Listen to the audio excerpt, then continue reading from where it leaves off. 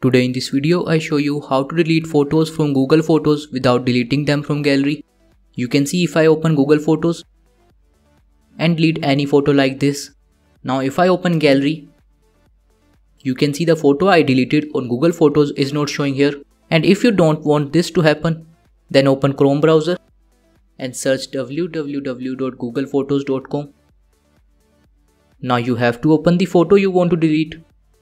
Click on this trash icon and move this photo on trash like this. Now you can see the photo is not showing here. If you want, you can also remove the picture from trash. Click on this menu icon, open trash folder and remove the photo like this. Click on delete.